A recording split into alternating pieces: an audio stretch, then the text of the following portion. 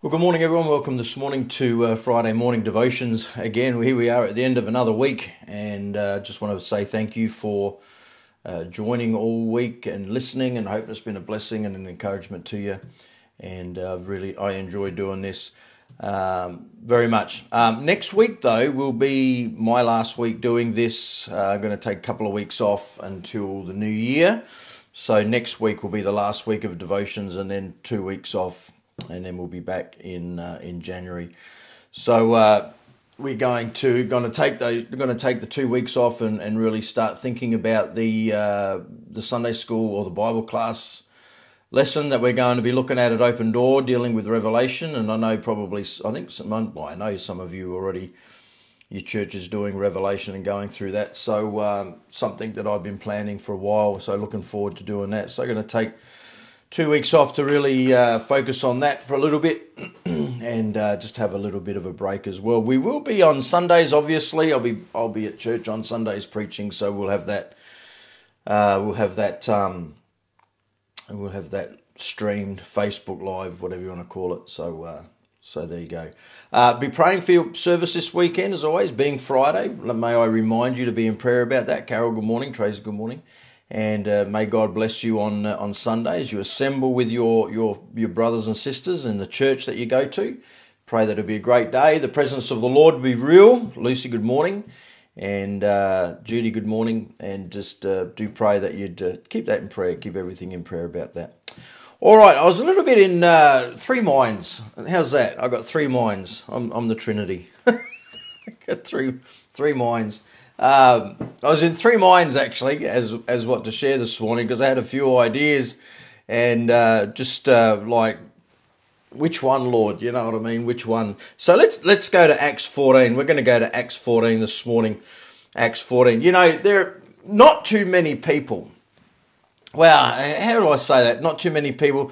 There's probably not too many groups that you would know that would run from a fight. All right, run from a fight. You've got your different, your motorcycle gangs that'll just stand and fight, and you've got different political groups that'll get together and fight and argue and all that. And as Australians too, our that Anzac spirit, you know what I mean, to just stand up and fight. Jean, good morning. To not run from a fight, and Anzac, you know what I mean, and what that means to us as Australians, and how that that Anzac spirit. But it's interesting. It's interesting when you think about the whole idea of running or fleeing from a fight. And this morning I want to talk to you on this thought: the fleeing fundamentalists. The fleeing fundamentalists. And I say that because it's like, having grown up in, since 1980, since I was 10, having grown up in church, and what we would class as a fundamental, Baptist church, and just the whole idea of that, where we see the term fundamental or fundamentalist is very much changed today, and there's a lot of other cultures, a lot of other religions that would be classed as fundamentalists. Islam would be a fundamentalist group, you know what I mean, or offshoots of Islam. Lindsay, good morning. Known as fundamentalists. The thing about fundamentalism, which is interesting as Baptists, because we like to think ourselves as fundamentalists, and more importantly, fighting fundamentalists.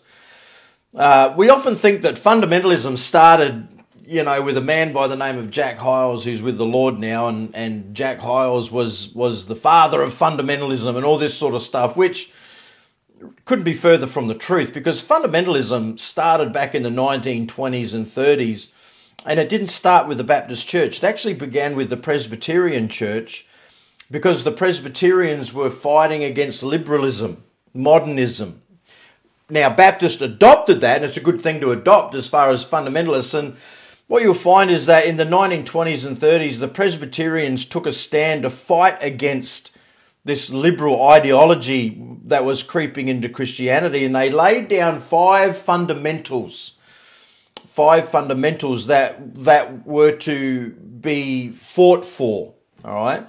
And they were this. Let me read this to you. They were biblical inerrancy, the divine nature of Jesus, Which again, even thinking about that, I've been watching some things this week, and the fighting, toing and froing between different people about the Trinity and the nature of Jesus and the God-man and his divinity and his humanity, all this sort of stuff. It's like, what in the world's going on? So the divine nature of Jesus, the virgin birth, the resurrection of Christ, and his return.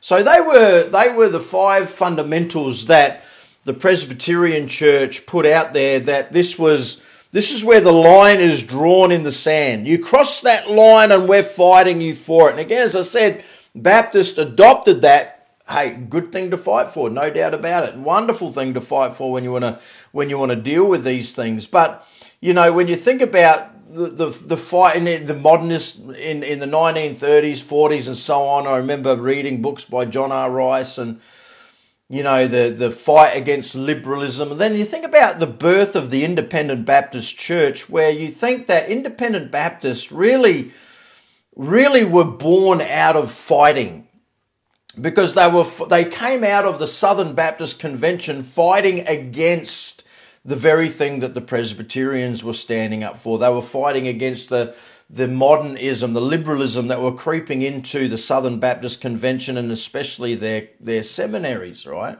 So Independent Baptists were born in that fighting type of mindset. You had some very well-known people that came out of the Southern Baptist Convention. You had, his name escapes me now. J. Frank Norris came out, and then you had John Rice and Lee Robertson and Hiles and all these guys that were fighting. They pulled out and became independent. And so we've been known as a movement, as one who were fighting fundamentalists. Well, the fighting over the fundamentals, or fighting for the fundamentals, now has expanded beyond that. And it just seems to me that anything that moves or anything that breathes or any kind of language that doesn't line up with what I think is right, we want to fight against that.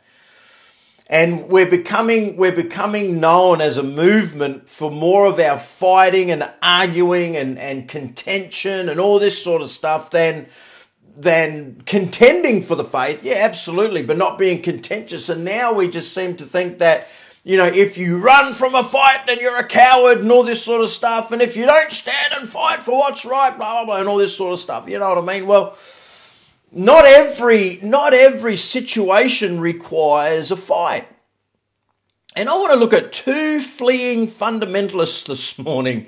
And you would want to think that these two guys were fundamental to the core. So let's have a look at Acts 14. Paul and Barnabas, because they're out in their first missionary journey, they're preaching the gospel around Iconium. And, people were getting upset. The Jews were getting upset. And because the Jews were upset, they were getting the Gentiles upset. And it was just a big... It was a very hostile environment, no doubt about it. Very hostile environment. It was like a powder keg ready to explode. And right in the midst of all this is Paul and Barnabas. Verse 4 says, "But the multitude of the city was divided, and part held with the Jews and part with the apostles. And when there was an assault made both of the Gentiles and also of the Jews with their rulers, to use them despitefully and to stone them," being Paul and Silas, "they were aware of it and fled under Lystra and Derbe, cities of Lycaonia, and under the region that lieth round about." So they fled, they took off. Why didn't you stand and fight, Paul and Barnabas? Why didn't you just do that? Well, as I said, they fled in order to fight another day. There is no shame in backing away from a fight if you know that it's not going, if it's not going anywhere and you want to back off and think, you know what, I'm just going to focus on somewhere else, right? Because if there's one thing that you and I should be made aware of the devil, he just likes to throw those smoke grenades in there, make a lot of whiz-bang noise and get everybody focused in different areas and away from what should be right. And so when Paul and Barnabas were aware of the very fact that they were going to be stoned and mistreated, they took off, they fled.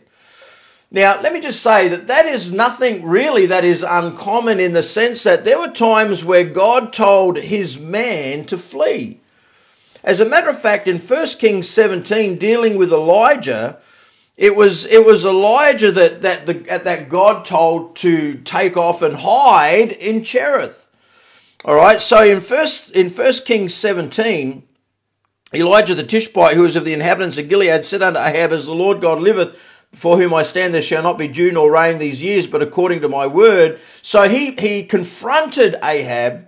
He told him the truth. He told him what was going to take place. Now verse 2 says, The word of the Lord came unto him, saying, Get thee hence and turn thee eastward, and hide thyself by the brook Cherith that is before Jordan. In other words, run and go and hide yourself. Hang on a sec. Well, listen, there's reasons behind that. Not every situation requires someone to stand and fight. Kim, good morning. Now, later on, in 1 Kings 17, God told Elijah to run. In 1 Kings 19, God never told Elijah to run. He took it upon himself to take off when he heard that Jezebel was after him. Because he was scared about that, he just took off. God never told him to flee at that time. So when I look at that, I think you should have stood and fought against what was taking place, but he didn't. He took off. So there's a time to flee, there's a time to run, and there's a time to make a stand and fight against certain things. But you've got to be discerning. You've got to be discerning. Luke chapter 14, let me read this to you for a minute. Luke chapter 14, this is where Jesus says to pick your battles. All right, in Luke chapter 14, and he talks about dealing with discipleship and so on. He says in verse 31, Or what king goeth to make war against another king, sitteth not down first, and consulteth where he be able with 10,000 to meet him that cometh against him with 20,000. So the first thing he does is he sits down and consults. You know, most people, when they get into a barney, they get into a fight, whether you're fighting against liberalism, modernism, you're fighting sin or whatever. Most people, you want to fight against some other religion or fight against some other denomination. Most people don't sit down and, well, let's just think about this for a minute. Is this a fight that we want to get involved in? Is this a battle that we really want to get involved in and have a loss of life? Because there's always casualties of a fight. There's always casualties of war. Metaphorically speaking, in the spiritual realm, there's always casualties when there's a war that breaks out in a fight. Lynn, good morning. People are hurt. A lot of church people leave church because of the stupidity of what's going on. All right. So verse 32, Or else, while the other is yet a great way off, he sendeth an ambassage and desireth conditions of peace. So likewise, whosoever he be of you that forsaketh not all, and hath, he cannot be my disciple. So in other words, what Jesus is saying there is pick your battles. Pick your battles. So when we go back to Acts chapter 14, we see that Paul and Barnabas just took off and fled. They fled. They fled in order to fight another day. It was not a battle. It was not a fight that they wanted to get involved in. Now, do you think that God could have kept them safe if people were coming? Paul's seen that in his life, right? Paul's seen God protect him in his life. But at this particular time, he said, right, no, let's go. This is just getting out of hand.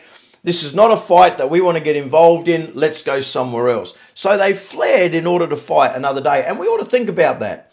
We ought to think about it. There's plenty to fight against, right? And I'm talking about in a spiritual nature. I'm not talking about fussing and fighting against family, friend, whatever. Christmas time, we don't, some households like to fuss and fight over a number of different things. That's not what I'm talking about. I'm talking about the spiritual battle that's out there. Now, Paul tells us in 2 Timothy, 2 Timothy chapter 2, talks about being a good soldier. So, as Christians, we've got in our mindset being soldiers of Christ, and we think as being a soldier, we're ready for battle, and we should. But also, when Paul mentions us being as soldiers, we are in submission to our commander-in-chief, right? The captain of our salvation. We take his orders. And then he says this to Timothy, he says, No man that warreth entangleth himself with the affairs of this life. All right, so no man that war, if you're going to go to battle, if you're going to go to war and you're fighting over a good thing, you're fighting against sin, you're fighting against whatever, make sure you don't get entangled up in the affairs, or you shift your focus of the fight over here and you go and pursue this, because it could be that the devil's just making a bit of noise over here and we go running over here where we should be focused in front of us. So there's a time and a place to dig your heels in and fight, but then there's a time and a place to uproot and flee. Just leave. Just leave the situation, right?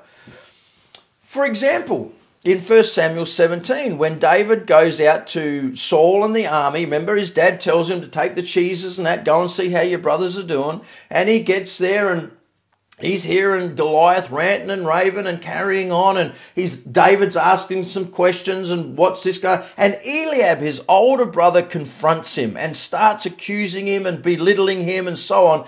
And all David says was, is there not a cause? He turned his back on his brother Eliab and went in another direction. He did not stand and fight with his brother while there was a bigger fight to take place in regards to Goliath. And sometimes we're squabbling and fighting over the little things when there's bigger things to fight for. There's bigger fish to fry than focusing on the small stuff.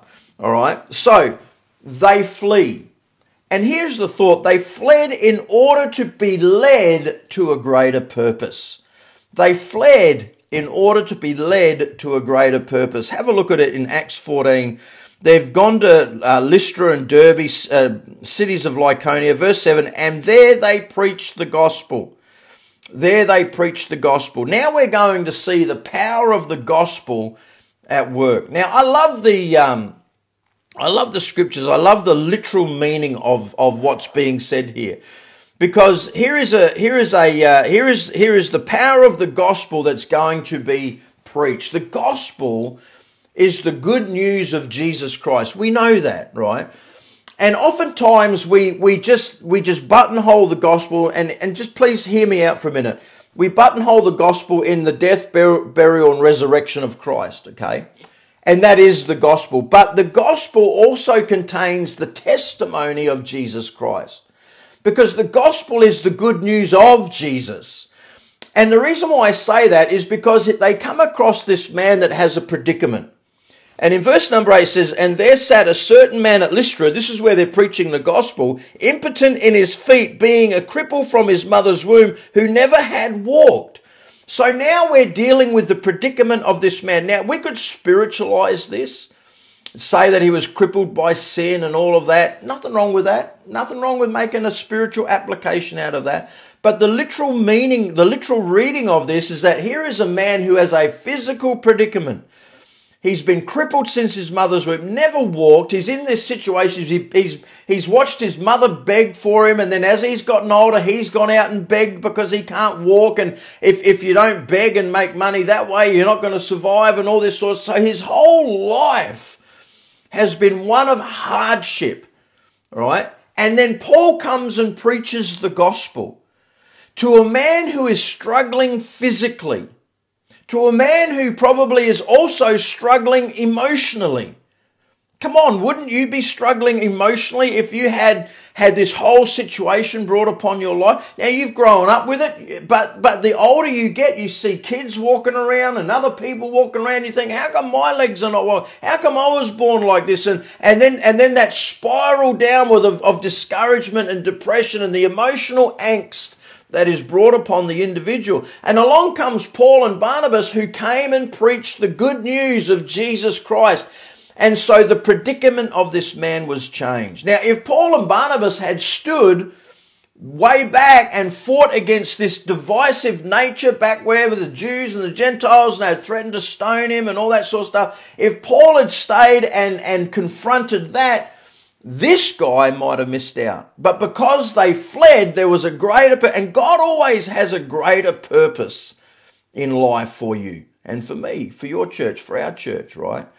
So we see the predicament of this man, and Paul preaches the gospel. Now let's read on. The same heard Paul, verse 9, speak. Now what was he speaking? Well, he was speaking the gospel. He was preaching the gospel. Who steadfastly beholding him and perceiving that he had faith to be healed. So now we see the perception of this faith. Paul's preaching the gospel. Here is a lame man. His predicament is terrible, right? His living conditions are probably just as bad. And Paul's preaching the good news of Jesus Christ. So in the good news of Jesus Christ must have been the testimony of the miraculous work of Christ, the healing ability of Christ, the delivering ministry of Christ. All of that is good news to folks who need the Lord Jesus Christ. For the sinner, he is the Saviour. For the sick, he is the healer. For the one who's in bondage, he's the deliverer. He is all things to all men. And that's what we've got to think about. He is all things to all men. All right, so now we've got this perception of faith. This man is hearing Paul preach about the Lord Jesus Christ, and Paul's watching this man, and he perceives that in this man is the faith to be healed. All right. Verse number 10, and he said with a loud voice, stand upright on thy feet, and he leapt and walked. So the power of the gospel at the start, the predicament of the man, the perception of his faith, and now we see the power of God enacted through the preaching and the faith that was stirred in this man. What a greater purpose. What a greater purpose that Paul and Barnabas turned their attention towards. They could have stood and fought back there in Iconium when there was that great division. They could have stood and trusted the situation. Paul said in other places, we believe that he's able to raise the dead and all this sort of stuff. So he could have believed God in being raised from the dead, but he didn't. They fled, and they fled to a place where they preached the gospel and a great in the life of one individual. One individual. What a greater purpose. So these fleeing fundamentalists, they fled to a greater purpose. They fled in order to be led. And folks, I want to encourage you with that. Don't get so caught up in fussing and fighting over here when there's bigger fish to fry. There's the attention of the fight of faith, the earnestly contending for the faith. That's all good. That's all right. But let's make sure we've got it in the right area. We're focused in the right way and not being sidetracked by other things. Amen? All right, let's pray. Father, we love you. We thank you for your goodness and blessing to us. Lead us and guide us today. Lord, prepare our hearts and our minds for services on the weekend, and bless our day on Sunday as you meet with us in Jesus' name. Amen. All right, God bless. Thank you for joining. I appreciate that. Have a great day in the Lord. Look forward to being with you Monday morning for devotions. Remember, next week is the last week for a couple of weeks. We'll go on holiday and we'll be back in January. So God bless. Have a good day. And we'll see you on Monday. Bye for now.